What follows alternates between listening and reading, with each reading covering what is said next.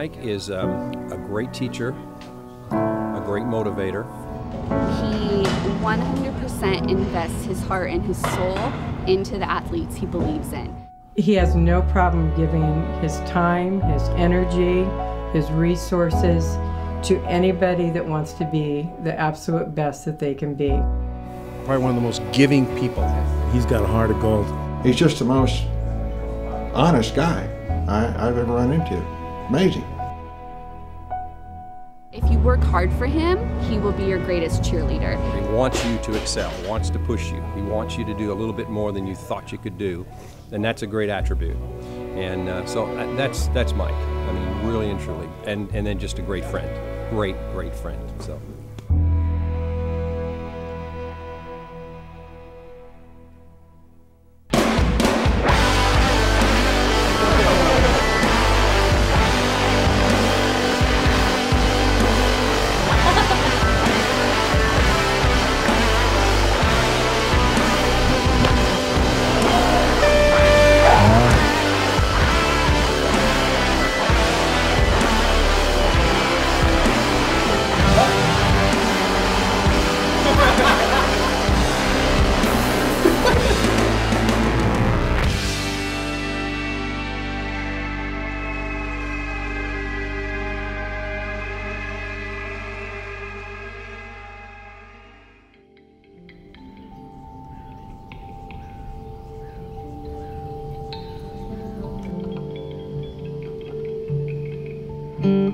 Atop a hill in the arid landscape of Bonsall, California, just east of Camp Pendleton and the gentle wash of the San Diego coastline, sits a small family-run gym.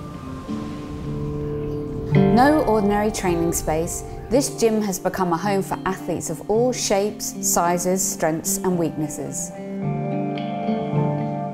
With its colourful history emblazoned upon every wall, this calm and focused training ground has become a mecca for athletes training in Olympic weightlifting. But it's not the space itself that draws the crowds. It's the man who runs the show, the head of the family and the coach whose name sits above the door.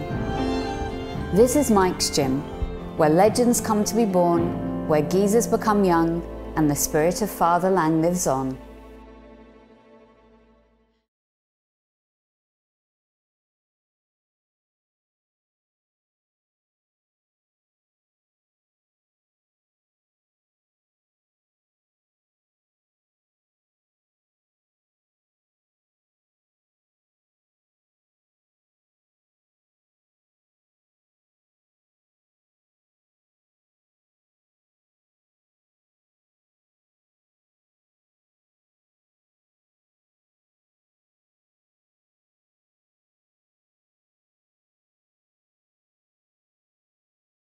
But we were there for one specific reason, to see the godfather of weightlifting, Coach Mike Burgener.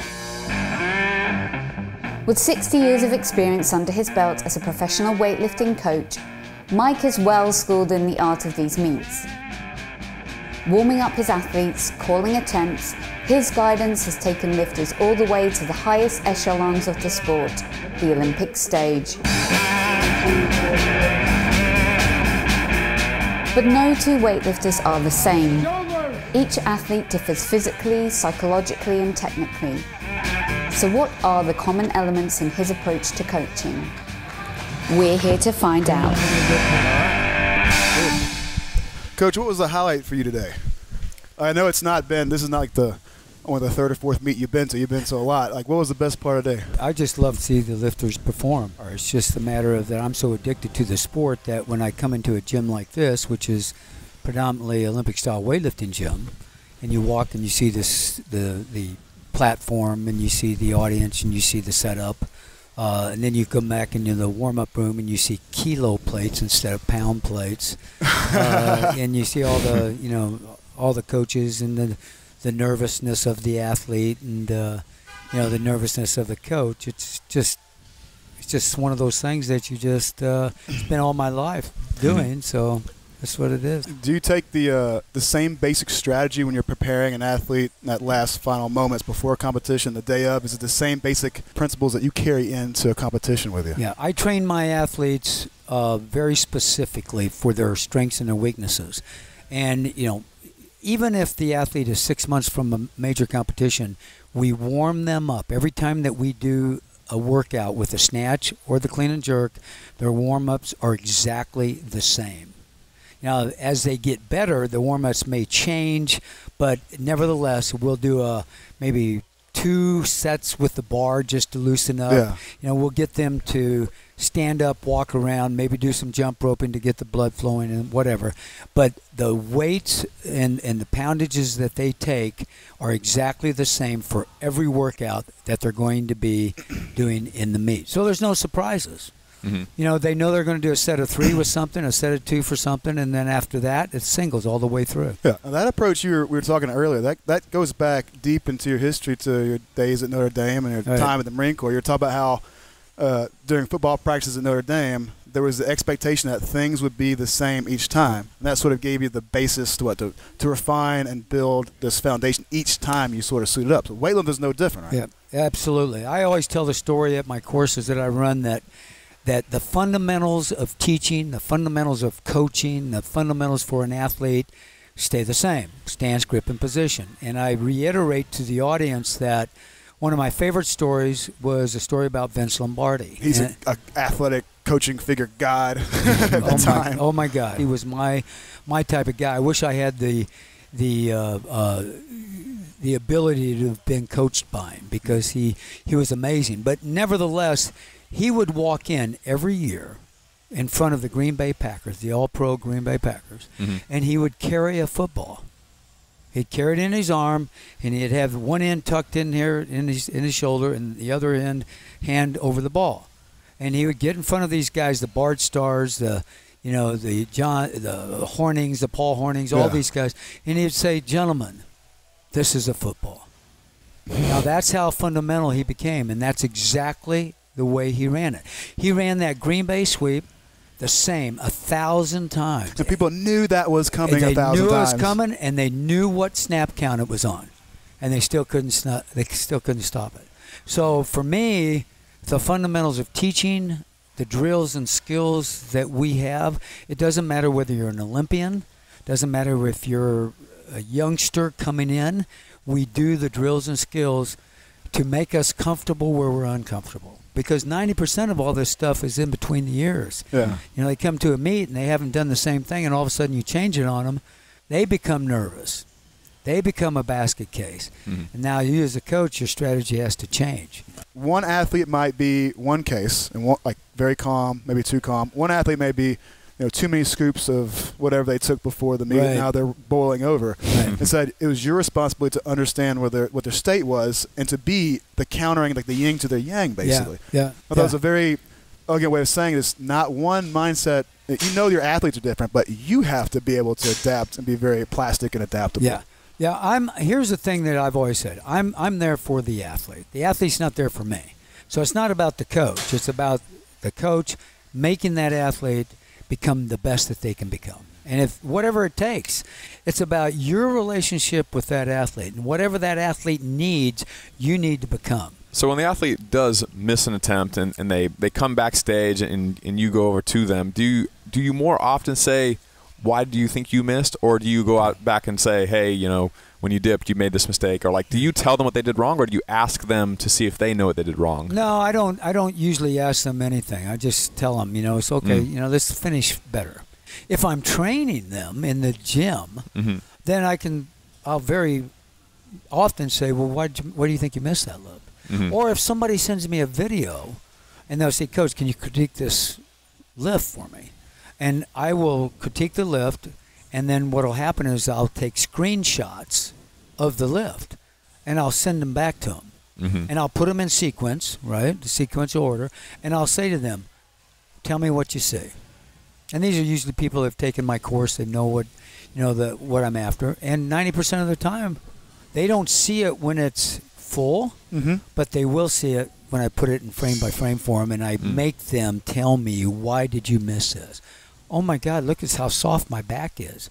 Oh, geez, the weight is the barbell's pulling me forward. You know, there's certain things that happen that if you let the bar pull you forward, then you're 90% of the time you're not going to finish the weight. Yeah. Or you're going to have to counterbalance that weight, and now I'm going to really have to focus on finishing, and now the bar's swinging away from my body. The physics. Yeah, you can never get away from it. That's it. Force times distance over time. It's not changing. Yeah, the bar's in the least line of resistance, or it's not. Yeah. You know. So, do you spend a lot of time coaching in that manner to your athletes, teaching them the physics of it, and drawing force time diagrams and things like that? Because I learned weightlifting from a mechanical engineer, right? And so it was all physics. That's flavored your mechanics is programming. physics, basically. So I grew up with that heavy emphasis, but I noticed a lot of other people don't. Do you emphasize that at all? Well, there's a few things that I say. For an example, where do you get your power from? Where is force times distance over time? I mean, ultimately you're going to get it from your legs, but where does the leg start? Where does it start from? You got to push on the ground. You got to push on the ground. So I mean, the feet. 90% of all missed lifts are through the feet. If you don't drive through the feet, if you don't drive through the legs, you're not going to create acceleration. So if you're a mamby-pamby against the ground, right, then that's a coaching tool. You got to drive hard through the ground. You got to create acceleration on the barbell. You pull the bar with your arms, the acceleration diminishes. So you have to learn to drive hard with the legs through the ground, through your feet. Opposite reactions for your actions. There you go. I mean, every action has an opposing reaction, right? So, and then, excuse me, you got to understand that a lot of people just pull too long. If you pull too long, guess what's going to happen? The bar is going to decelerate, right? Yeah. So that position of learning how to, if you will, and people are not going to particularly like this word, but a 15-year-old taught me this. So, Coach, why don't you just say jump? It seems like a lot easier, doesn't it? And I'm going, God, that was a 15-year-old, and that was about 30 years ago. I'm going, yeah, let's do it. Let's do the jump. And then you have to go back and you got to say, okay, well, I'm not talking about jumping and touching a rim and basketball or stuff, and I'm talking about driving through your feet. Incentive to go. Go. Yeah. And I have and this same 15-year-old taught me with a jump rope. It's your opportunity. You want to see that? I mean, I don't know if you want to or not. So this athlete was telling me, she says, look, Coach, you're talking about your arms are like ropes. Here it is. And you're talking about acceleration of the barbell. Is this what you're talking about? And she went on to explain that my hand when I'm holding this is the feet against the ground. She said, so when you jump, you actually go down, right? So you go down and up. The weight flies. And the weight becomes weightless. And the minute that weight goes up, you are now going down. Your feet are moving out, and you are going down. And I'm going, that's amazing. Yes. 25 or 30 years ago, this 15-year-old taught me that, and we use it all the time because that is the maximum acceleration against the ground. And now the timing of it becomes important because there's 3 pulls in weightlifting, right? So now the third pull, when your feet are moving out and you're pulling on the bar, how can I pull a barbell up if I'm going under the bar? If my feet are moving. If my feet are moving out, they're only sliding out and they're only coming off the ground that much, but that's the acceleration that now I'm pulling on the bar, and what does that do to me? Throws me underneath that bar. If I drop underneath the bar, it's too slow. Right. If I try to catch the bar, which is a common term, in my opinion, you're going to be waiting on it. I'm going to be waiting like you're on waiting on a pitch to be thrown at you. Yeah, it's a passive action. The idea is that you go to the bar, you pull yourself to that bar. Wherever the bar is, if it's here, you get it there, and then you go down. If the bar's here, you learn to move. You move the feet. I mean, I can take a heavy weight. Now, that's a lightweight, and I can get it as high as I want. But guess what? I can take and put 25 kilos on there and do the same thing, and that bar won't move as far, but the acceleration pattern, I have to learn to time that and move my feet out so I can pull myself underneath that bar. And I pull myself down and around that barbell.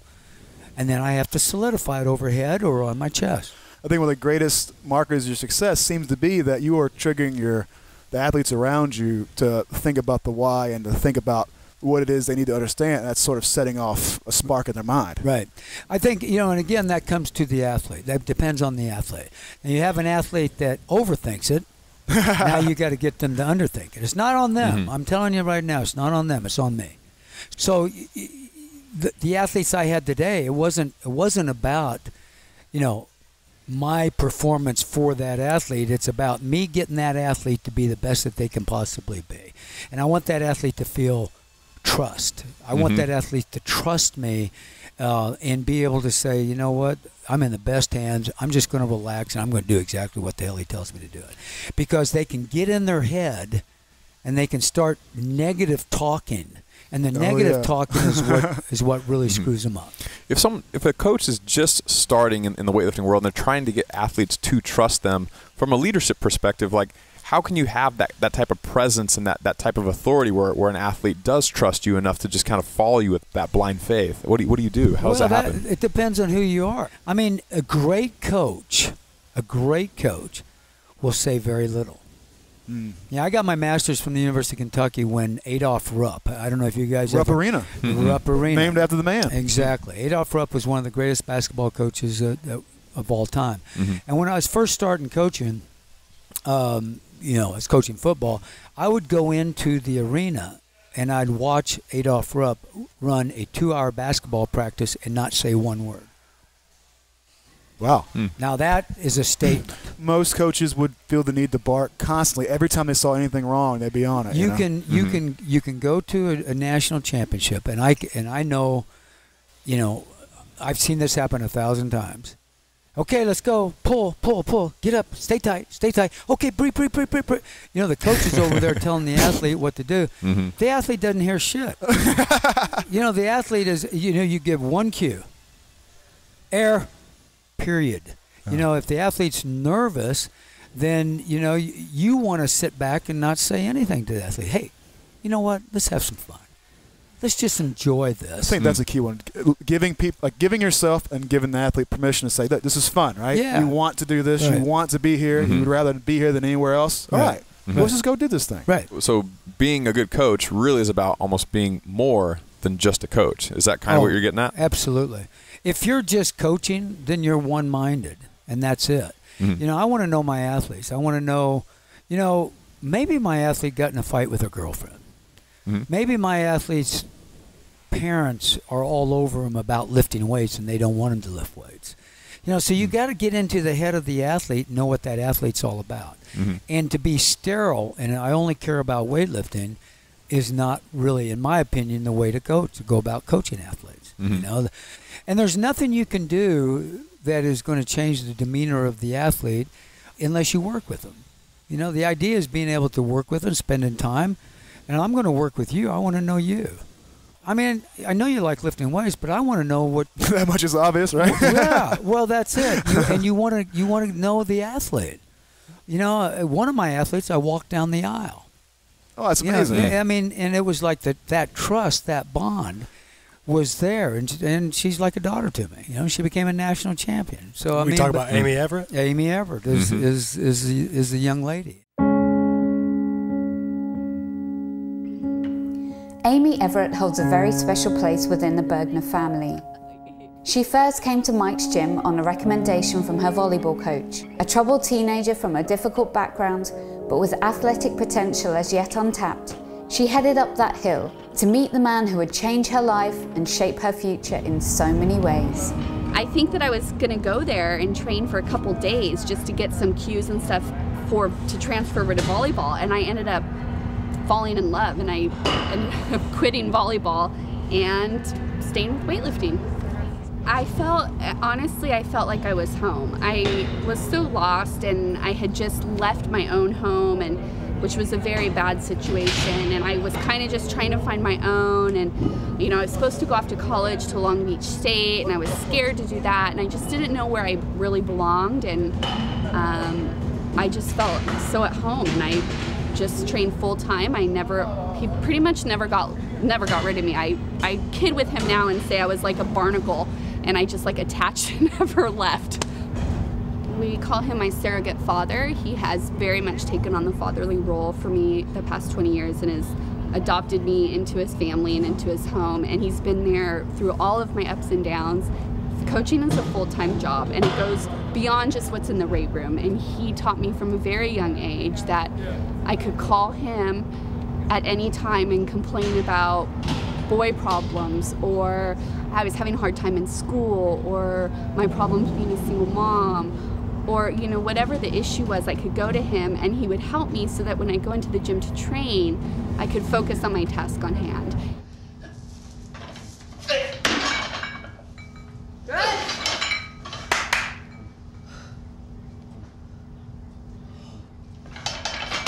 Oh, beautiful. You can't teach a coach to coach that way. You can teach a coach, you know, how to coach a sport or how to, you know, coach Olympic weightlifting. You can teach a coach how to teach somebody else to lift, but you can't teach a coach how to coach with their soul. And that's something that he does so naturally, and I'm so proud to pass on that legacy of his to my own athletes. So what would you like to say directly to Coach B about what he's meant to you? Oh geez, now is when you make me cry. And I think this message goes to Leslie too, because when he adopted me, you know, of course she gets stuck with me as well, but I think that he has shown me how to love, and he has shown me how to be the very best version of myself. He found me my husband, and he has shown me how to come full circle from an athlete to a coach at World Championships. To that I say, thank you so much, Pops, and I love you from the bottom of my heart and to all that I have. Thank you for giving me this beautiful life and for believing in me when I didn't even believe in myself, and for giving me the strength when I had none. I love you. Come on home, home to me, and I will hold you in my arms and joyfully. Sorry.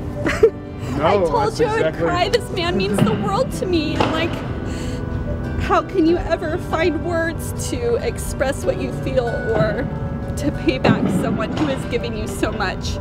And not in like materialistic things, but just in hugs and warmth and tears and laughs and a beautiful life. Like there's no words that make that amazing. It just is, right? It just is. It just is. The end.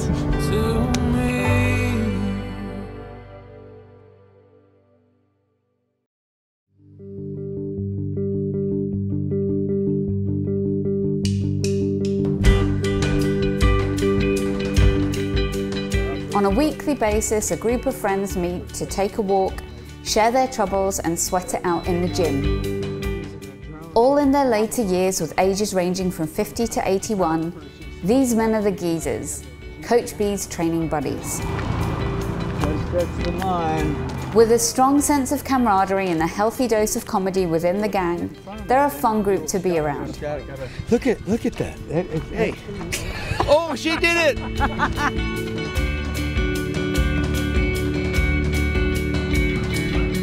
But what's special about these guys is their determination and tenacity. They come here not just to support each other through a workout, but to cheer each other on in life and its highs and lows. Unflinching in the face of old age, they prove that it's not how many rotations you have seen under the sun, but how you've danced in its light. Promise you I'm never giving up, I won't give it. 67-year-old guy doing 45-pound dumbbell. Hey, everybody come on up and I'll explain what we're doing. And you're going to select any exercise you want. I'll set it up and you will do Tabata sit-ups. And we'll do that for 3 rounds total. From various backgrounds and different walks of life, they leave the troubles of the world behind and do what gym buddies do the world over. They hustle hard and leave nothing left in the tank.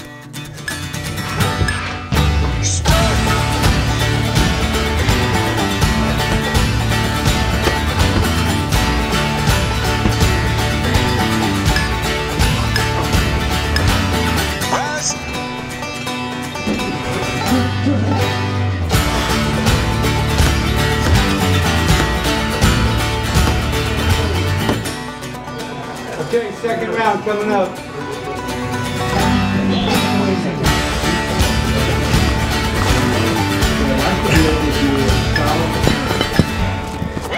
The guys in this community are just all really, really, really good. They all bring their sense of humor. There's no attitudes here. You get the hot tub syndrome. It's all encouragement. Well, there's no looking down on somebody because they can't do something. There's encouragement to be able to do more. The camaraderie here, the stories, I'm just impressed with a lot of these guys.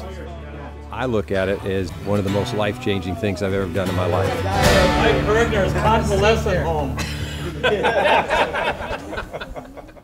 So having been in strength and conditioning for decades before CrossFit really became a big thing, there's probably many things that you did before CrossFit was popular that most people these days would kind of identify as being CrossFit. Like how has CrossFit really changed how you do your conditioning or how you do all the things that aren't just pure weightlifting? Well, CrossFit taught me that there's a lot of ways to skin a cat, right? Now, I mean, I'm the purist. I'm the only guy that I only believe in weightlifting. I don't believe in much of anything else. I mean, I'm going to use weightlifting for football. I'm going to use weightlifting for basketball. I'm going to use weightlifting for soccer. So I'm smart enough to know that the cardio portion's in there, and it needs to be. I might do circuit training in the fact that we would do snatches, and then I might have them go do box jumps. Or we'd do snatches or clean and jerks, and I'd have them run down the hill and back up again for their conditioning for football. Right. I would never do that with a weightlifter. The weightlifter is a guy that's going to be lifting weights, and if he has to walk to the dinner table, he's pissed off. That's basically the mindset that we had, that I had. And when CrossFit came around, and the way Coach Glassman explained it to me, that he's really wants to work that fitness aspect. And he wants to prepare that body for the unknown and unknowable. Basically, we want to make you comfortable where you're uncomfortable.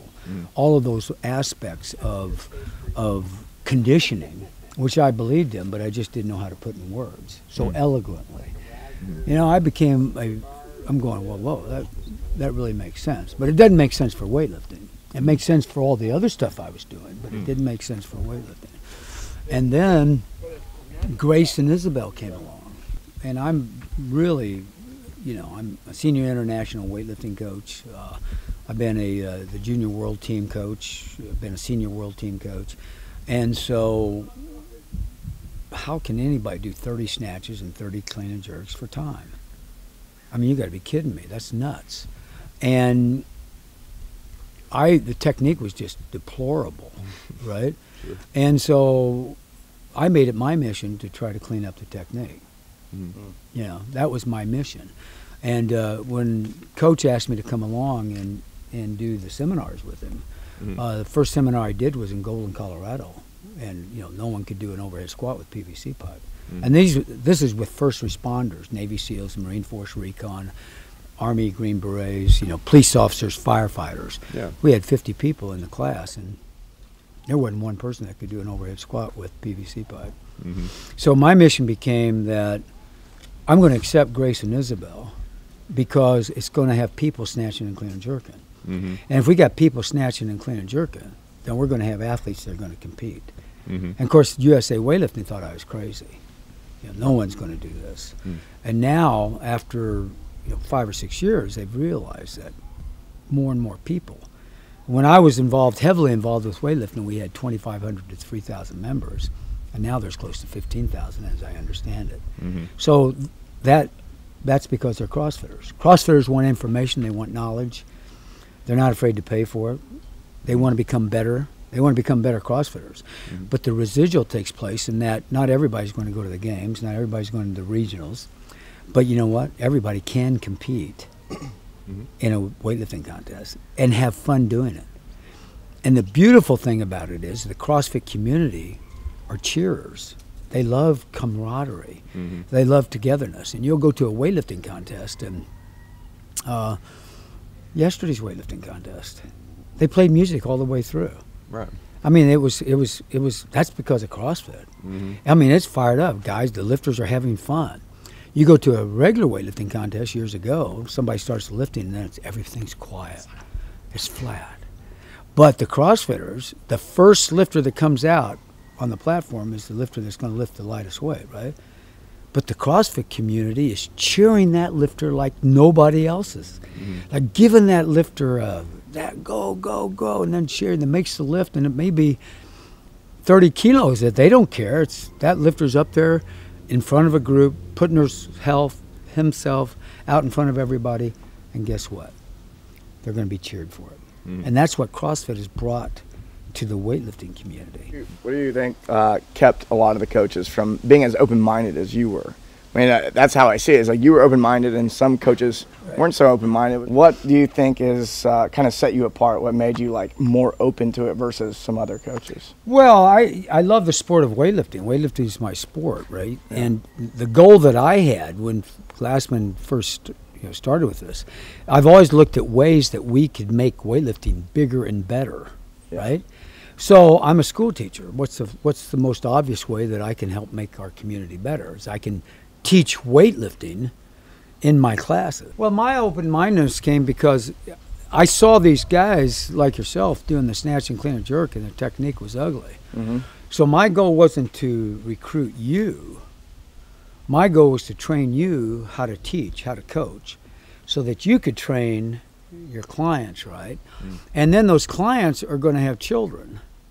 You're seeing the bigger picture. I'm seeing the big picture. Right. I'm seeing the big-ass picture. I'm seeing that the clients are going to have children. I'm looking at it like my point.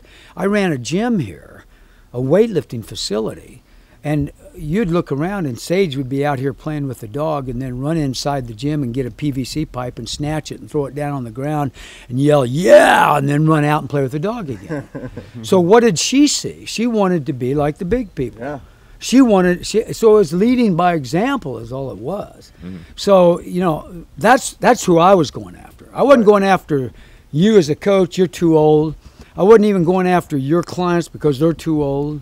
But I'm going after the client's children, because the children are going to come to the gym and they're going to see you doing the snatch, and guess what? They're going to want to do it. Well, I cut myself short. I should have gone after the clients right away, because the clients were 18, 19, and 20. So what did I do? I revolutionized. We're going to teach technique. Yeah. And I said, let's do Grace and Isabel, but let's do it according to standards, right? Well, I lost that battle, but that was all right. I used Natalie Woolfolk Burgener, my daughter-in-law, as an example. The first time she ever did Isabel, it took her 7 minutes and 50 seconds, and she's laying on the ground in a fetal position. Yeah. Right? She's a weightlifter, right? Well, about 2 weeks later, I said, nah, just don't. She had the perfect way of setting up the same every single time, right? Which is what weightlifters do, right? I said, you got great technique. Don't set up. It's with 95 pounds. You snatched 231. It's 95 pounds. Just keep it going. So she did touches and goes, and 10 reps later, she drops it and, goes to the bar again, does another 10, goes to the bar again. She does it in like 1 minute and 50 seconds or something like that, with great technique. Right. So it can be done. Yeah. What you have to do, and what I had to do, is explain that. I want to do Isabel. I want to do Grace. It's great cardio. You're doing it with 95 pounds, for God's sake, or 135. What's the big deal? If you got great technique. If you got bad technique, I'm not going to count it. So get your technique better, and I'll count it. Well, what'd they learn? They learned technique becomes the driving force. For what? Safety, number one, right? And then it becomes the driving force for efficiency. And for me, I call it effectiveness too. We want to teach in a safe, efficient, effective manner. And it all boils out. That's why I'm so adamant about the Burgener warm-up done on a daily basis. It's that routine of the Vince Lombardis and the Era Parsegians and the Lou Holtz that the first 15 minutes of class, like we talked about yesterday, or of practice, is done exactly the same. Well, the Burgener warm-up and the skill transfer exercises and 3-position snatches and the junkyard dog are done on a daily basis, and they're done for a purpose. They're done for a reason. If I do that every single day and I yell out why I'm doing the exercise, that goes into my head, and now I know that, geez, I'm not getting speed through the middle, so maybe I ought to go over here and do down and finishes with a barbell to really focus on my speed through the middle. So it gives me 10 tools in the toolbox, right, so to speak, to work on my weaknesses. And then we all know that the force comes through the ground, and one of the best exercises to enhance explosive power is jumping. So the junkyard dog is a jumping exercise that's done every single day. So our goal is to get more powerful in that way. So it's been a journey, but it's the weightlifting coach that I was. I don't think, still some of them don't see the big picture. Even though there's 400 people lifting at a national championship, when you used to only have 125 and be happy with it. Yeah. What's clear about Mike is his passion for weightlifting runs truly deep. It makes sense that his home became the gym, and in turn for others, the gym became their home. All are welcome here, whether you're a blood relation or an aspiring athlete or one of the geezers. Once you walk through that door, you're considered a member of the clan, just one of the family. There are no boundaries to the connectedness you feel in the Burgener home. Past, present and future all exist in this sanctuary. No matter whether it's thoughts on training or a home-cooked meal you're sharing with Coach B, it's all served up with a sizable portion of love.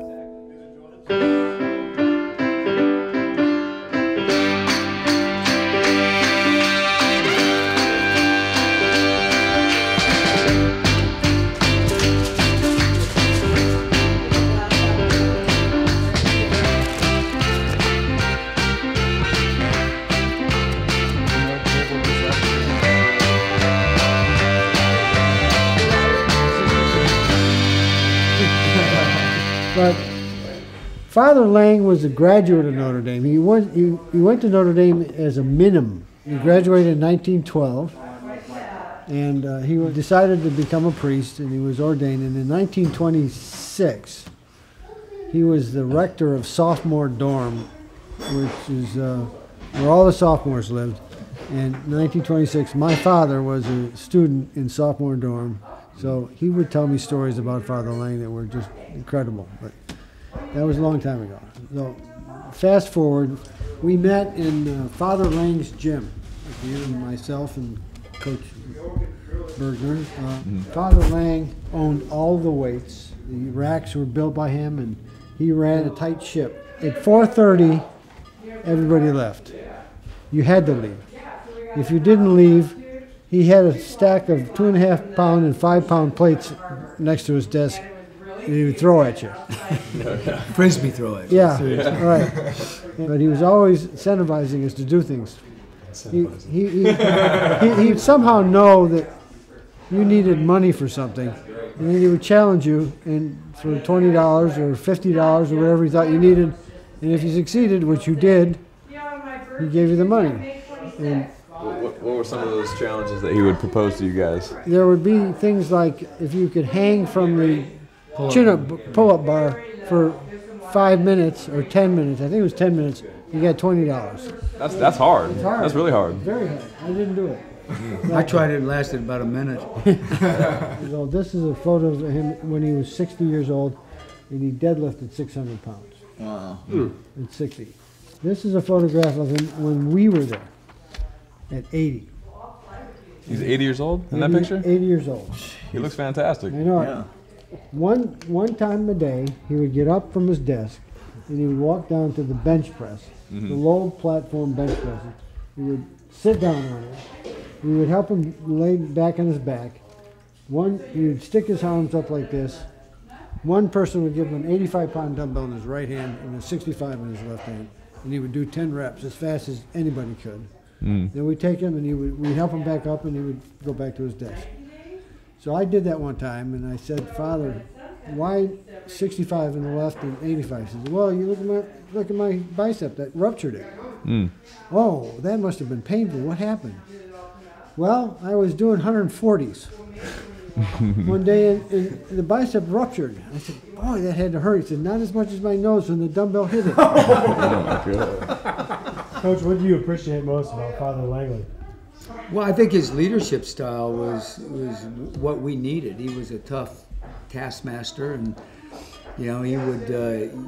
There was never any doubt where Father Lang stood. I mean, he would say something, and you would absolutely jump to, because that's just you didn't want to.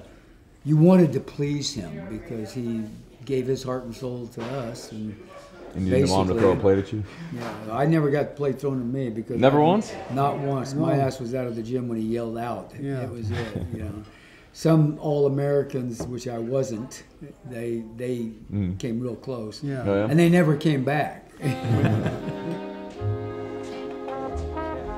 So as the night draws close and thoughts turn to the feast that Chris has been preparing for us, it's time to tuck in. To sit down as a family, imbibe a little, and share some worldly wisdoms. Oh, when you're smiling. He was so hungry, couldn't wait for a plate. He had to have One of the things that I took from the Father Lang discussion, or from Father Lang, is the human spirit is the most powerful thing on earth. And I try to remind that to people about that you have your bad days, but get your mind working and you can rise above that. And this is part of what CrossFit is, what Father Lang was all about, what Mike and I learned from that. Well, it's like we always say, what the mind perceives, the body achieves, right? Life's great if you don't give up. That's Right. a mantra that I know. Yeah, I love that. Well, tell them your story. I mean, Terry, Fast Eddie has Parkinson's disease, and he's doing a lot to try to eradicate, I'm paying it forward. Yeah, I don't come up the driveway until people are already here most mornings. And the reason being is it's not fun watching me climb that driveway because I'm really in bad shape. But you walk up the driveway still. Right. Yeah. And you come up with a smile on your face. Right. And you inspire all of us. He truly has modeled his life after Father Lang. What else was Father Lang into just besides, dipping himself in ice cold waters and training and wrangling young knuckleheads? What else did he teach? He's an artist. He was an artist. What kind of art did he do? Right over there. You should see this artwork. You missed out when we were. No, I didn't get a part of that conversation. Yeah, unbelievable. This was like a Renaissance man. Oh God, He drinks, he lifts weights, and he's an artist. So let me ask you: in the next decade, how many people do you think are going to get access to the internet? Community Modest keeps saying like in the next 5 years it's going to quadruple. It's like a it's like a next decade, probably beyond what anybody here can comprehend. Like a staggering amount of people are going to get decent enough jobs, and technology will allow them to lift up enough where they don't have to work so hard, and they're going to have time and resource, get off the field and have a decent job and have excess energy, and they're going to start being interested in learning about their bodies. I think one of the most fascinating things is that there's going to be literally hundreds of millions of people who are going to start spilling in exponentially into this online community. They're going to find CrossFit, they're going to find weightlifting, they're going to discover you. And what I find really amazing when I see happening is that all these people are going to kind of be able to funnel back down and capture a little chunk of this legacy this light that Father Lang passed to you, that you have fought through the 70s and 80s and 90s, through all the taboos and people who are like, well, I don't know if it's such a good idea, leading all the way up to the CrossFit revolution and CrossFit putting this out there, then the podcast coming on the scene, and this fractalization, more and more people are learning about this. How does it make you feel knowing that in the next 20 years, that basic message that Father Lang gave to you is going to be spread to millions of people? It's going to change their lives. Well, it's very humbling. I mean, that's the point. But it's a mission, right? It wasn't a direct mission, you have to do this, but it was a mission by leadership. Right. And by example. By example. And now all of a sudden, of all of our peers, that we have, there's 10 or 15 of us that are producing the mission, and we're going to carry it on. And it's our legacy. It's my job to give it to my children so that they can carry it on, to give it to the people that we train in CrossFit, that they can, hopefully, I could be a Father Lang, and Fast Eddie can be a Father Lang that would lead by example, so that people would want to carry on that mission to somebody else, that we can motivate them to carry it on like he motivated us. I encourage you, young fellows, to stop periodically and reflect where you are and what you're part of. One of the things that I think about at 68 is, I'm not running this show anymore. You are. Yeah. And you better do a damn good job because you're going to piss me off if you don't. Yeah, Mike, shit, come on. Well, that's what you guys are doing, isn't it? I mean, that's what you're doing right now. Is you're bringing this and you're paying it forward. I can't even wrap my head around what could happen in 10, 20 years' time when all these eager, young, energetic people with much more energy than us and with the minds to push this thing past where we're going to push it. We could really change how humanity views themselves and how they view strength and how they, Father Lang can live on. And these people they'll learn about the holy waters and how to use a barbell and when they go into their lives, they'll be far more better than if this not had happened. Yeah, it thrills me more than anything. I agree with you 100%. One thing about weightlifting is, as you go pursue it, you put enough weight on a bar that you can't get up over your head, but someday you will.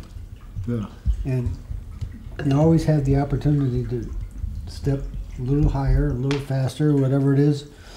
And even if you don't, you've done pretty well. And that's the human spirit and not giving up. And I think my message to young people is be creative and gather, you ready for this? Resources. More resources you have, the easier it is on you because you can use one here or use one there. So what you've done here is you've created a few resources around this table for yourself and learn how to use them to the best of your ability to help yourself and everybody else. And that's the key right there. You'll find that you'll never be left out in the cold. The big thing about up here, I let go a little bit earlier than I wanted to get out of my job, and I was lost. I can honestly say I was lost. This holy grail up here, that's the way I look at it. It brought me not only from the physical aspect of making my body stronger, but mentally. It strengthens him, it strengthens him, it strengthens me, it strengthens Mike, it strengthens all of us because it's that bond that you have to have. But the group here is just amazing, and I hope that when people think of us as the geezers, that they can see that there's not a limit to an age that you would still be working at. No. And I ran into the old principal, one of the old principals at Fallbrook High School, and he said, "What are you doing, Boy, you look great." I go, "I work out with the geezers, with Mike Burgener." And he goes, "The geezers?" And I go, he goes, "Yeah." He goes, "Those guys aren't geezers." I go, "I know." It's something. So I look forward to coming, and it's, I'm gonna be 68 pretty soon, and I can see I'm not gonna slow down. I would say when we arranged this and came up, I had a lot of vision of what we might find. Yeah, Coach B, he's great, no question. These guys who are older, they're working out there, cool, and Coach B's got this little suburban house and weights in the garage, and I know that gym's epic. Great, we'll make a cool show happen. I think as soon as we got here, we realized, oh wow, there's something really extraordinary happening. I think we've all grown up around great lifters. We've done okay lifting. I've seen a lot of brutally strong people train and compete. I'll say, I think we all agree, to see you guys work out was probably one of the most damn motivating things we've seen in a long time. Oh yeah. Just because of the camaraderie and the belief that we still have stuff that there's all this shit we can't do, and that's obvious, but there's things we can improve upon and work at and improve. And I want to take a moment to say thank you for setting a really hell of an example. I think if there's anything we can do, it's going to be to showcase this vibe and this following spirit and share it with the world and see, just look what you can do when you just keep believing and keep working. Up into your 80s, you don't quit and you keep grabbing weights, and it's extraordinary what can happen. So I just take the opportunity to say thank you very much for welcoming us here and allowing us to Well, thank you for doing what you're doing. Well, what you're doing is taking the next generation and like you said, paying it forward so that we're out of here, we're gone, we're doing it, but you guys are still continuing on. Just like we have, so that's the idea. Okay, here's a question for all of you. Have you ever been in a situation that something you're doing or something you planned, a project or whatever it is, and you've come to a stop. Something's not working and you're stuck. Maybe we've had that happen a few times. And you, maybe a couple. Yeah. What do you do to get out of that stuck situation? Well, the lesson is, no matter what situation you're in, no matter how tough it gets, think about the worst thing that can happen to you. And you'll find virtually 100% of the time, it ain't that bad. Yeah. Right. If it's losing your job, it was meant to be. Right. It was losing an account, meant to be. You'll overcome it and you carry on. So the idea is to relax the mind and then go after your resources, solve the situation, and move on. There's always something that's going to come out of it to your benefit if you just pay attention to it. Right. But I have to say, you guys are like bringing me to tears, because hearing a group of men that can come together and share their feelings and work out and appreciate what they're doing and get strength from one another and support one another with all the crap they're going through in their lives is huge. And the fact that you all bring something to the table that strengthens each other, it's huge. And I don't go outside a lot and mingle with the geezers. I want them to do their own thing, but I hear the energy inside of the house and the conversations, and it's such, it's like this groundswell of energy coming up, and they all help each other out in life, whether it's the physical or mental, and that is a gift that you guys give to each other, and it really, that's what life's all about, helping each Some other of the things out. she hears, she will not mention. Well, it's always from you. It's not from me, it's from you. Yelling at me. Yeah, because you don't bring enough toilet paper for the toilet. Okay, let's not get into the whole toilet thing. The whole pack is still out underneath the table out there, so, you know, in your face. He's... Just keep going. I'm leaving. You're doing good. You're doing good. Go on, keep your head. No, you're doing good. You're doing good. No, I got him. You're in there.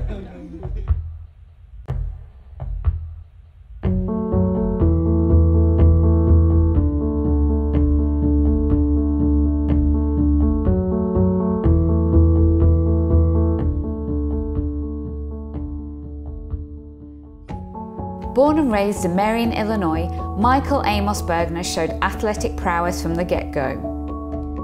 Earning 11 varsity letters for sports including football, baseball, basketball and track, he clearly was destined for a life in strength and conditioning.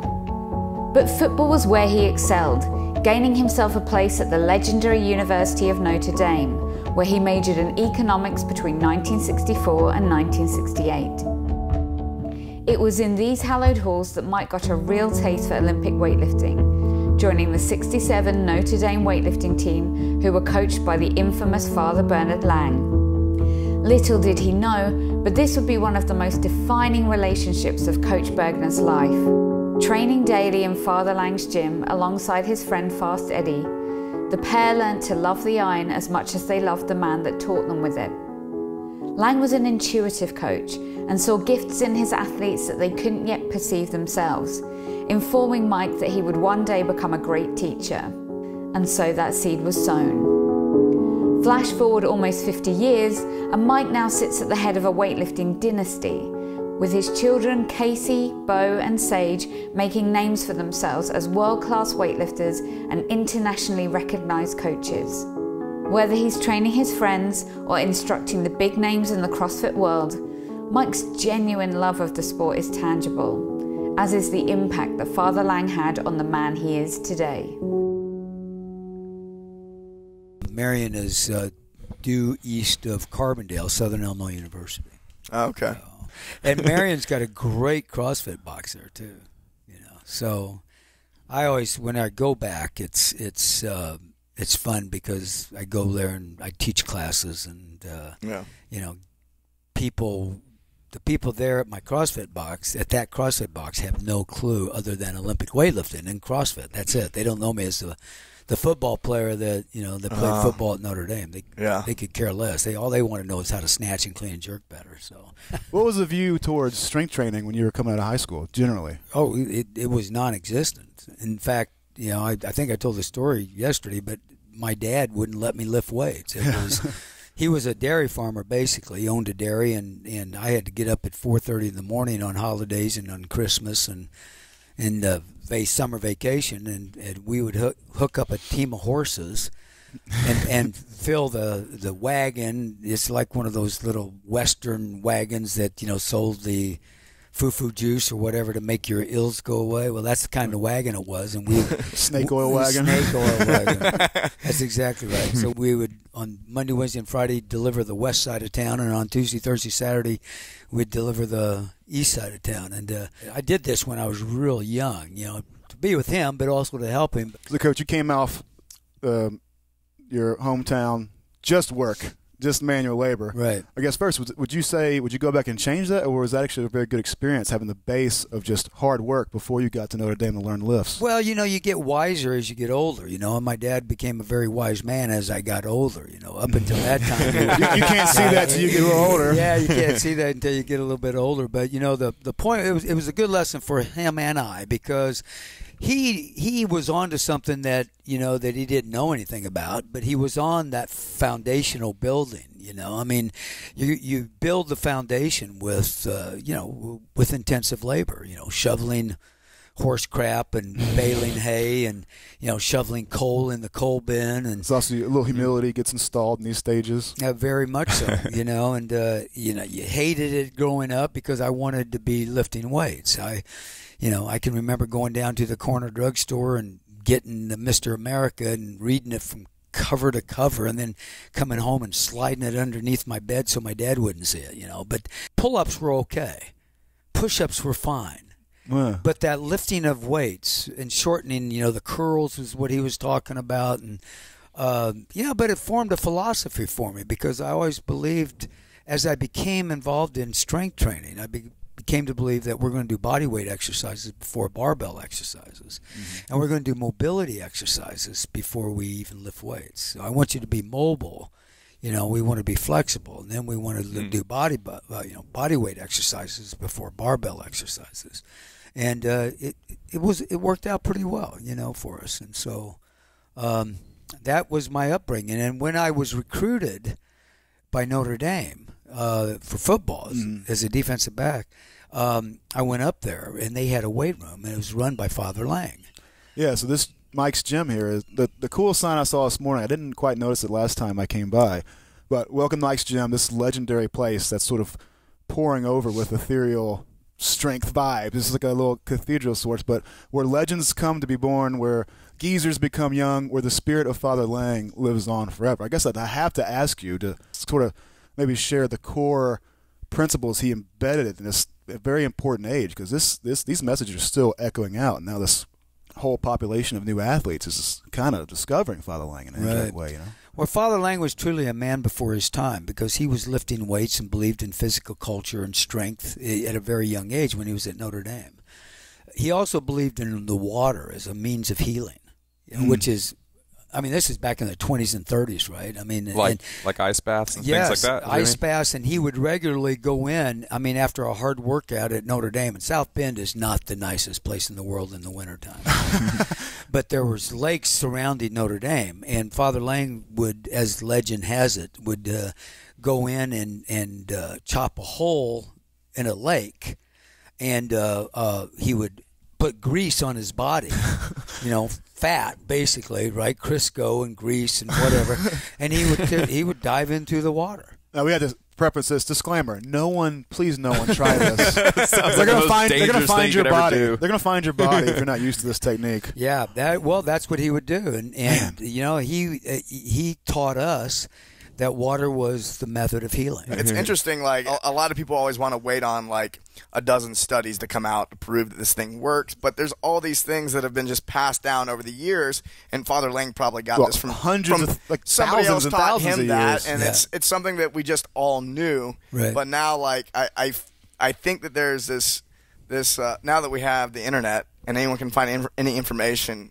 at all, and if you can't find enough scientific evidence, then it's not something that you're going to do. Right. And so, like, there's something to be said, like, hey, just listen to your elders. Right. And, and they might know what they're talking about. They may not be able to explain it the way you want to hear it, but there's probably something there. Well, there's no doubt about that, because I am a scientific nerd. I have no idea about science, and I don't really care. If I want to know, I'll call Kelly Starrett. Yeah. You know, and Starrett. You know, I show his video on this, and you know, we're talking about active shoulders, right? And you know, what is active shoulders? I said, well, this is active shoulders, and Kelly will explain it, and I'll just say, show me your armpits. That's all I care about. I don't care about what it does, how it does it. Just show me your armpits, and that's good enough. Right. Because I don't want to get into that minutia. But, you know, that's the way Father Lang was. He was exactly the same way. And he was at one time the fourth strongest man in the world. That's incredible. Yeah, I mean, and at an older age. I mean, it was like he was a man that embodied the spirit of lead by example. You know, and he would truly loved the Notre Dame guys. You know, we were his guys, and he would open up his weight room at 7 o'clock in the morning, and guys would start filing in, and he'd have workouts for us, and he believed in the Olympic lifts. He had a national champion weightlifting team in 1953. Wow. Because weightlifting back then in the 50s was pretty good. You know, you had York Barbell Club. Was this before or after we could touch our hips? Yeah. with the barbell. I guess it's before. Yeah. Oh, yeah. This was way before. And the press is in the total still. Oh, yeah, absolutely. Now, you could not touch your hips. You had to pull it straight up. It became more of an upright row, right? This is in the 50s. But now the S-pull came into play when I was at Notre Dame, you know. And all of a sudden, you know, you could take the bar and you could brush your hips. You couldn't bang it, but you could brush your hips, so to speak. Well, you'd fuss at the Russians or whoever seemed to get away with it in some meets, right? Like, yeah. That's and it's a matter of interpretation, because it became, you know, it became one of those things where the press all of a sudden became a Olympic press, not a military press where you had to have your feet standing at attention and you had to wait for the clap of the head referee. Then you could push the bar up. You could only lean back 1 or 2 degrees, and that was it. Then it became one of those things where you could clean it and you could rack it and you can get set, and then you'd get set and you'd squeeze the abs together and you'd get down, they'd get the clap, and then you could drive it up. Yeah. Then it became one of those things you could stand up straight, and then you could kind of, as long as your knees didn't unlock, you could squeeze your abs and squeeze your glutes and drive the weight up and then push yourself back underneath it without bending your knees. The reason the press got eliminated, there's 2 reasons. One, it became too hard to judge because the knees, you know, the Russians, and, you know, you take a guy like Alexiev, there became a little bit of bend in the knee, you know, like a push press. Well, who's going to say anything to the greatest lifter in the world, to the Russian, right? So, and then the other thing is that I can remember weighing in at competitions at noon and lifting at midnight. Reminds me of some powerlifting meets. Yeah, exactly. That's the real downside of powerlifting, man. Like, if you want to compete, you got to show up at 8 o'clock and you're going home like at midnight. And good luck getting like two. Like if you get all 3 of your deadlifts at a meet, you either went way too light, or you're a freak of nature. Because how you're yawning for breath and how you can get a 3rd deadlift, and I don't know. Yeah, the shorter the better. Well, weightlifting was exactly the same way. I mean, we would travel, but that was also the fun of the camaraderie of it, you know. I mean, that old school weightlifting at Notre Dame with my flab buddies. There's really no difference between that and the way CrossFit is today. Yeah, I was going to ask you that. I had a note on camaraderie because what you had here with the geezers this morning, what you discovered, I'm assuming maybe for one of the first times in Father Lang's gym, the power of, and CrossFit's now, there's the workout on the board, and everybody puts a lot of focus on it because this is like our plan, this is very important, this has to go somewhere, we got to believe in that. But man, I'm telling you, every experience I've had in my lifting career, and when I see people, it's like, it seems like the magic happens regardless of that. It's like what is happening between people and friends when the barbell is on the ground and how they push each other and the mentality that gets set in. Well, camaraderie is everything, and you got to understand, you got the camaraderie between geezer males, right? So my wife comes out, she looks at, hears us, listens to us, she shakes her head and goes back in the house because you guys are mean to each other. I'm saying if I wasn't mean to these guys or they weren't mean back to me, then they would I probably feel like they don't like me or something's going on, because that's what men do, right? I mean, men yank each other's chains. That's just the way it is. Charlotte's over there nodding her head. Yeah. Yes, you she men watches do the this. four of us. Yeah. Well, men will say We love yanking chains. We're chain yankers. We're chain yankers, exactly. But one of my best friends is Terry, you know, and Terry's the guy that's over there, and he's the guy that I took to Montana with me, and he's a great traveling partner. Yeah, and, pardon the French, but a lot of shit talking between you guys. There's a lot of shit talking. There's a lot of shit talking by everybody, believe me. You know, they were pretty good with today. smiles on their faces. Yeah, of course. And of course my wife didn't understand that. But my wife will then tell a girl, "Oh, you look so good," you know, and geez, I mean, and not mean it, right? And but they'll tell them something they want to hear, but not mean it. I'm the dumb man. Oh yes, okay. Her secret's out. But we will call each other pussies. You are loafing. Get your ass in gear. I'm going to kick your ass. And of course, we don't mean it, but that's our way of motivating each other to get it going. And it with those guys, do you coach them? Or are you guys just training together for fun? No, I wouldn't coach him. You know, if he gave me $100. The beauty of the geezers is that workout on the board was a guide. You know, I mean, okay, I can do strict pull-ups, but there's a few of us that can, but there's a lot that can't. You know, I can't do push-ups. I can't figure it out. I can do presses, but I can't do push-ups because my shoulders are wrecked. Right? So if I'm going to do push-ups, I'll go over there and do them on the bench and do it that way. You find something that works, Mike you do it. Burgener is scaling a workout. Exactly. You heard it here. Absolutely. Every one of us scales according to our needs and our desires and what we want to do. But did you see anybody loafing, so to speak? You know, I mean, everybody's huffing and puffing and having a great time. Exactly. Where do you think these guys would be, Coach, if you guys didn't have this place to come, get together, rekindle friendships, and have a really strong sort of fellowship thing to carry you into these later years? And how important has it been for these guys to come together? Like separate, what do you have? I think it's very important for us to come together, because as we get older, you know, if somebody doesn't make it up here, then guess what? We're on the line calling them or texting them. Hey, you okay, dude? We got a couple guys that are fighting depression, and this gives them a way to get their ass out of bed and come up here. And if they don't come up here, then we are on the line. Have you heard from Terry? No, I haven't. So I'm texting Terry, or I'm calling him. Hey, sissy boy, what's up? Why aren't your ass up here? But he knows it's out of love, you know, and he knows that it's concern. This is part of the camaraderie. That's part of it. It is absolutely part of the camaraderie. They refer to you as their lifeline. Well, in their mind, you know, it's like we do things together. We'll go to the movie together, and you know, we have a mountain over here that we climb. It's called Mazaret Mountain, and after we hump up that 1.5-mile freaking hill. That's you haven't lost any of the geezers up there? Is there a geezer skeleton towards the top of this? Where the hell's Chuck? I haven't seen him in 2 months. Oh shit!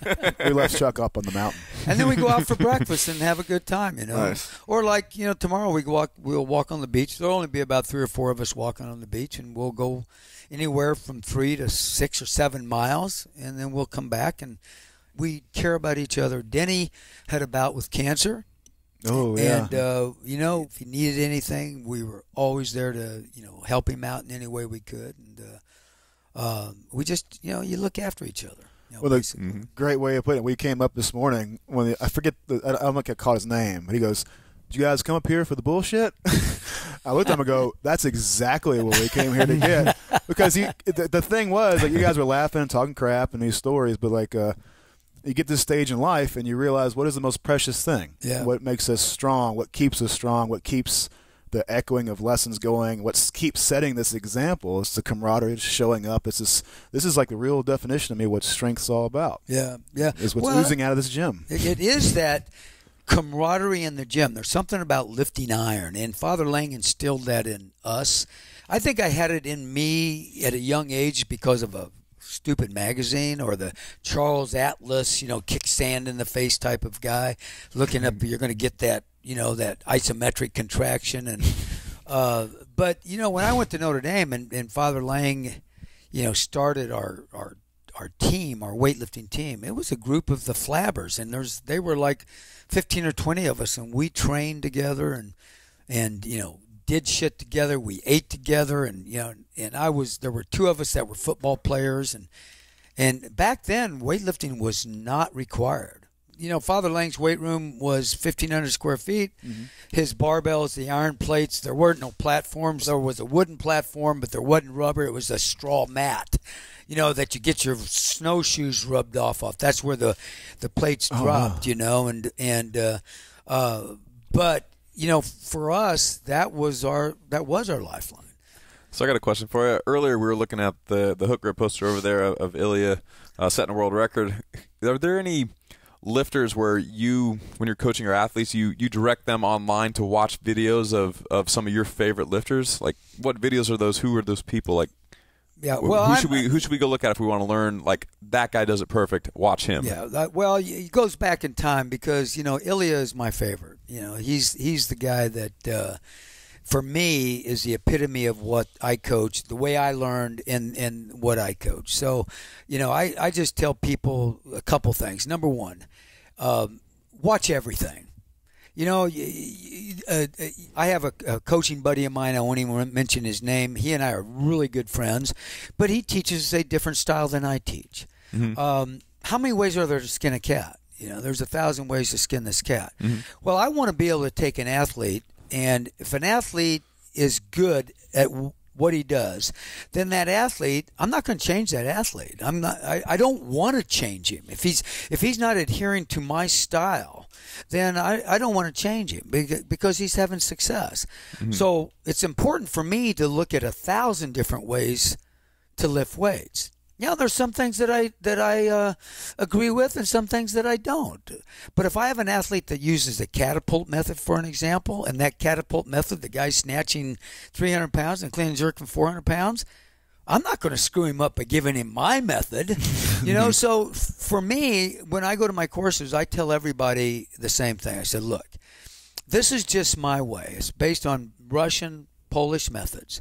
But my advice to you guys is to watch every video that you can watch. Get out there and just open yourself up to instruction. Mm-hmm. Let me tell you this. This is the fundamentals of teaching are all the same.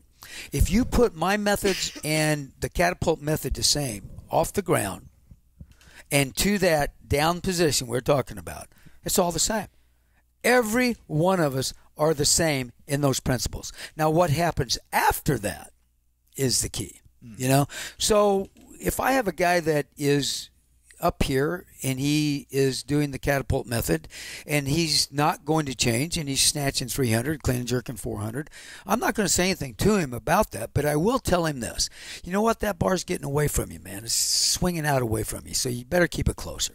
That's all I'm going to say. I'm not going to say I need vertical hips. I'm not going, because that's my style. Mm-hmm. So to answer your question, yeah, I'm going to direct them to watch as many videos as they can watch of everybody they can watch, and then break it down to the basics, to the fundamentals, and see how this style differs from this style, and then just go from there. Do you have any personal favorite videos that someone could go watch on YouTube? Like, I know when I was competing weightlifting, which I stopped years and years and years ago, like I used to watch the old Iron Mind videos back on VHS, like when I was in high school and whatnot, and like some of Van Eb's videos or Pierce Demas or whoever, like I would always go back to these same videos, not even to look at the technique, but really to see the speed and the precision and to go, whoa, that's what I'm supposed to look like. Like I need to move fast like that guy. A lot of times with the speed too, like my favorite thing to watch is not when people are hitting record limit weights. It's when they're lifting a weight that I can lift, and they're making it look silly. That was always my favorite thing.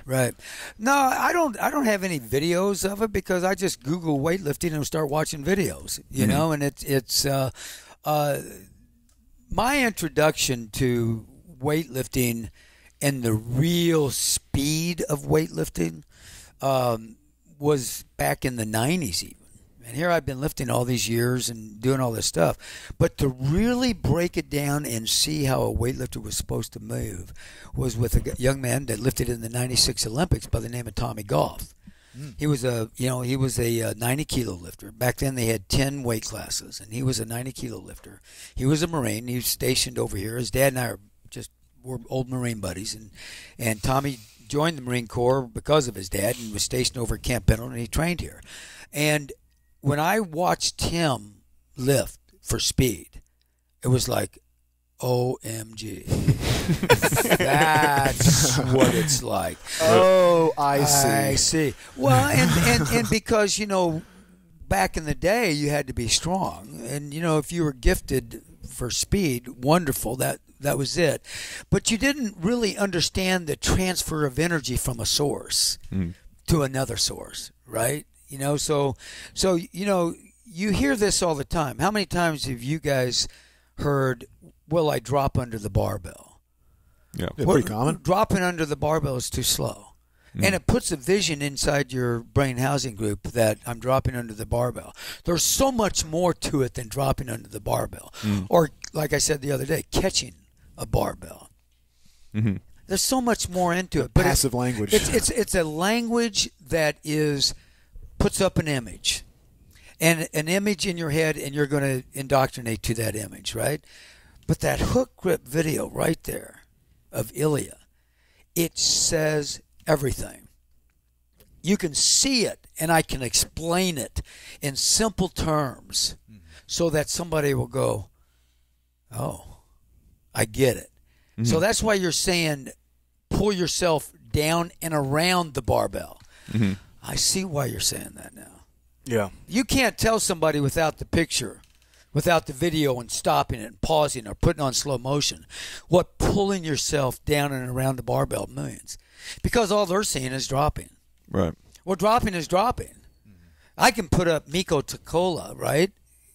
There's a video for you. The guy who has these epic squat videos where he's just free falling with like 550 pounds. He's like a 180 pound guy. Yeah, he's from Finland, and he's the guy's a stud. I mean, I bring that video out and show it at my courses because it A, shows what speed's supposed to look like. B, it shows how you pull yourself down and around the barbell. And these people are going, and I ask them this at the end of the video. I said, I'm showing you this video for one reason and one reason only. What is it? Speed. That's what they see. They don't see anything else. They see, I will pause and say, is the barbell came close to his body as his shirt rises up? As he's pulling himself down and around the barbell, where is that barbell in relationship to his body? Oh my God, coach, is scraping right up his body. So is the bar in the area of the base, which is your feet? Yes, so it's in the least line of resistance. Oh my God, I see what you're talking about. Yeah. So the analysis of videos to, and the posters to what your terminology is going to be used is going to get in the image of what that athlete is thinking and what that athlete needs to do to become faster. I mean, there's only so many people that can run a 9/100 meters, right? There's, one person maybe, right? Or a 9. Even I came close in college, coach. Yeah, I came close. But the beauty of that's all genetics, right? But I can take you and make you faster without your genetics by teaching you the timing and the pull. Right. Now, how do I know that? Because I freaking believe it, and you're going to believe it. Like we all start somewhere on the spectrum of speed or strength or athleticism, but everyone can make an improvement from wherever they start. That's it. And weightlifting is one of the best ways to make that improvement. Right. For me, it's not about, I'd love to make you an Olympian. But, go back to that racehorse jackass thing, right? I mean, it's you have who you have, and so my goal then becomes what? To make you as good as you can become, And how are we going to determine that? Well, a number's a number. What's your best snatch? 35 pounds. Well, let's get 36. How do you feel when you get 36? I really feel good. Well, then let's go get 37. 137 pounds is for you. It's not for you right now. Maybe you'll get there. Maybe you won't. We have to all stand someplace, and we're always competing against ourselves. And when we go to a weightlifting contest, sure, I want to win a medal, but that's not the most important thing. The most important thing is for me to go out and participate and for me to do my best, and hopefully I'll get a 1 kilo PR. And that's why in this gym, you get one PR, and that's it. You don't go after another one. Why? Because when they're going to leave here, they're going to be happy. I learned a valuable lesson a long time ago. I let a guy go up after he made a PR, let him go up, and he missed the weight. And what did he do? left like a loser. He was pissed for the rest of the day because he made a PR, for God's sake, but he missed another PR, and so he was pissed for the rest of the day. So we just said, forget it. We're going to do one PR, and that's it. Well, what's a PR? That guy ruined it for everybody. Yeah, exactly. You're trying to be too good. Yeah. Exactly. Coach, you were a 8-year-old boy reading strength training magazines, and you're 69 now, right? Right. And this morning still training and pushing it and huffing and puffing. I saw you staring at the clock and say, come on, Mike. Get in your head, psych yourself up. What keeps you training and looking for progress even now? I'm assuming 10 years from now we'll come back up and see you doing a Tabata around again and lifting the bar. Well, I really just want to look good naked. I mean, deep down, that's all that matters. Deep down, that's all. At 69, you know, I've got a six-pack under all the skin, you know. I mean, it's like, it used to be a six-pack under all the fat, but now I got a six-pack under the skin. I can identify with this. Because, you know, the geezers can't grow six-packs, I don't think, but it's just in my DNA. You know, it's just who I am. It's in my genetics. And I think I have my dad to thank for it. Yeah. I really do, because he told me I couldn't lift weights. That was it. And it was one of those things where, you know, you're a stubborn ass kid and I'm gonna lift weights. He doesn't want me to lift weights, and I'm gonna lift weights. And it was like when I got to Notre Dame, I became so addicted to weightlifting, and you know, I'm still addicted to it, you know, and I just I have my parents to thank, you know, and I wish I could go back and thank them today, because I was such a dickhead when I was young. And I guess you can put the barbell back in the rack, and on an early morning here, and as you're turning 70, you can smile and say, Dad, I guess this shit worked out just fine, didn't it? And maybe you can feel like he's smiling back. Yeah, and I do, you know, and there's not a day goes by that I don't think about them and the gifts they gave me, you know, the gift of hard work and dedication. And because you don't realize that until that, like I said yesterday, you don't realize that until that Lance Corporal drill instructor slaps you upside the head. Then you realize that maybe you shut your mouth, you know. God gave you 2 eyes and 2 ears and 1 mouth. That means something, you know. So, there's a sign. Well, I'm curious now, just maybe like a final question. What would you say to Father Lang now? Thank you. You know, I'd be thank you. Thank you for guiding me.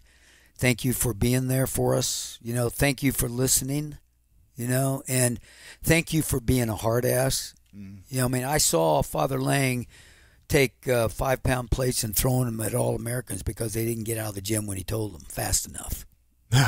I mean, that's old school. You know, it's not today. You know, today we don't do stuff like that. But back in the old school, man, I mean, he was a tough hombre, and we just gathered towards him, you know, and listened to his words of wisdom that he would say. And he would get, you know, he had diabetes, and he had cancer, and he was in pain, and you could see it, you know, and the arthritis in his knuckles, and he never, ever, ever complained. And you could just see the sweat coming in, and he had kidney stones, and you could know that he was getting ready to pass a kidney stone, and he never said a word. He was one of the toughest. No complaints. No complaints. And he was one of the toughest men that I've ever been around. And, you know, that leadership, that guidance that he gave all of us at Notre Dame, the Flab people, is just phenomenal. And I've tried to, if I could be a pimple on his behind, boy, that would be the greatest joy, because he truly was my mentor. To quote the Tao Te Ching, when the student is ready, the teacher will appear. And it would definitely seem that Coach B was ready to be completely inspired by the great mentor he was gifted. But it's not enough to be inspired by someone. You have to go full circle and send that energy back out into the world. You have to pick up their torch and carry that light into the lives of those you come in contact with. Coach B is the epitome of that. Whether it's through a quiet Sunday walk on the seafront, supporting his friends and gym buddies, or coaching the steady stream of athletes who turn up to train at his home, the special energy he found with Father Lang lives on in every part of Coach B's life. Father Lang, he talks about so lovingly, and the example that he set for Mike is in his heart and in his everything he does on a daily basis with other people. There's a part of Father Lang in that. What's clear is that Mike sets the bar in exactly the same way as Father Lang. If you're willing to put everything in, then he'll give you all he has in return. And there are countless lives who Coach B has influenced. Literally thousands of people, ourselves included, who felt the impact of spending time with him. If you're passionate about wanting to be an amazing weightlifter, then come to Mike Burgener and he will do everything he can to help you reach that desire, that goal, that passion. He has no problem giving his time, his energy, his resources to anybody that wants to be the absolute best that they can be and put their heart and soul into it. And that's what he excels at. The core strength of a man is gauged not by his words, but by his every action. It's in how he conducts himself daily, in the quiet moments when no one is watching. You see it in his interactions with others, and the light in their eyes when they speak of him.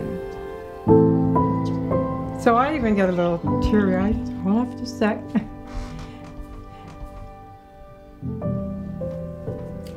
I see the impact that he has on human beings. There's people that call him his second father, his role model. He gets notes written on napkins from restaurants, sent in the mail, and I'm sitting here with my family and I'm talking about you, and it's touching. Oh my God, I can't believe I'm crying. It is touching, and I'm proud of him for it. So with such an illustrious career to look back on, the countless accolades and worldwide acclaim, what is important to Coach B? What is his why? The torch he'd like to be carried on through his children and his legacy.